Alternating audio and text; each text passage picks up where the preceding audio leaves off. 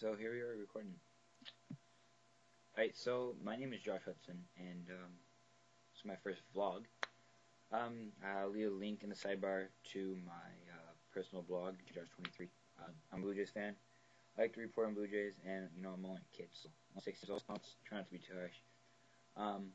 Anyways, so the recent success of the Blue Jays has got me thinking about Vernon Wells, and after to hit 4 or 5 home runs this year, and they won the Orioles today, up to 5-1 now, took control of the American League East, so I'm pretty pumped about that.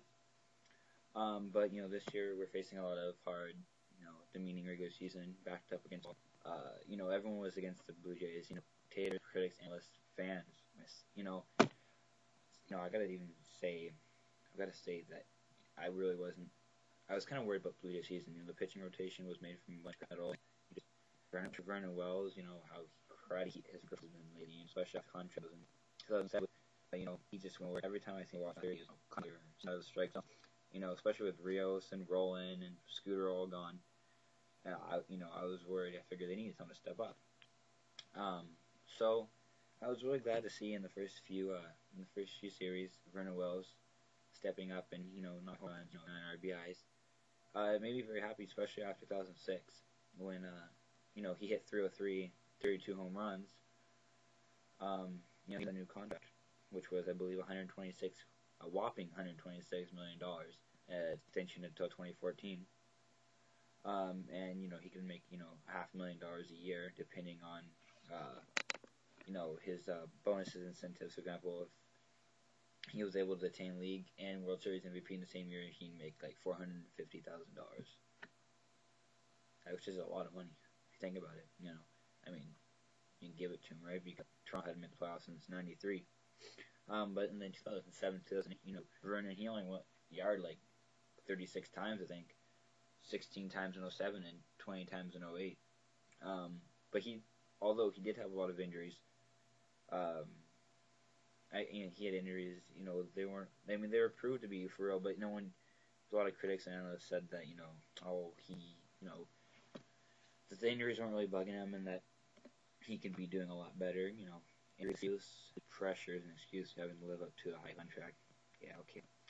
Like you do before, and, I don't know, I just see them as, people say it's pressure, but really I look at it as it's kind of slack off after they get their contract. I mean, he's healthy in 2006, he hits great stats, and then, 2007, $6 million.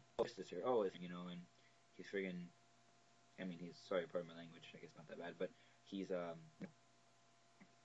and he's hurt, and he's batting poorly, but the a few years before, we gave him a huge contract, everything's fine, 3 with 36 home runs. It happens a lot of times, in hockey, maybe it's sad, and, which, being a Penguins fan,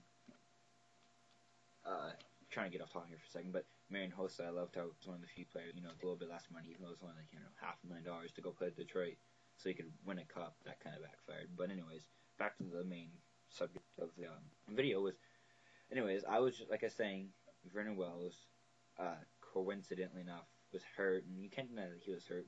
What you can't deny, he was hurt, but another thing that also is fact is that from year to here, just dropped off. Especially last year, he was playing really bad. I think batted 260, 66 RBIs in a whole season, 66 RBIs in a whole season. Hitter being over $8.5 million. That's all he gets. That's all he hits.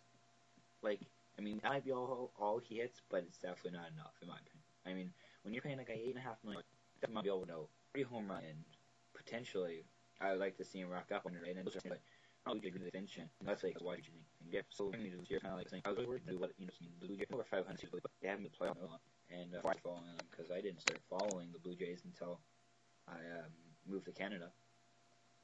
So, but yeah, I guess so I was really worried, but luckily Vernon Wells in 6 games, this is home run, the key player, especially in some games that they was in late inning, and top 9 come back and win. And I was just really glad that Vernon was able to contribute to the home run game against the Rangers in 9th inning that helped to come back, and so it's all good. I'm looking forward to the home opener. I'm against the he's going to win this. Maybe I'm just getting a little bit too excited. it's only the first two series of the year. They're only 5-1. Well, not only, but and that's a pretty good accomplishment. But haven't played Boston or New York and those are the teams that are in our league in our division, which is kind of hard to to make the playoffs. You got to beat the teams that are in your division, and when you're playing two teams that have a combined payroll like 5 times, so what we have, we're like 80 million. New York's like 220 million. I mean, like our starting page with Halliday's complete salary was like if you combine them this year, and when you got like Burnett and they have Burnett and Sabathia and like Texera and Jeter and Damon and Rodriguez. Like if you just take Sabathia, Burnett, Texera, that's like three guys and like $60 million.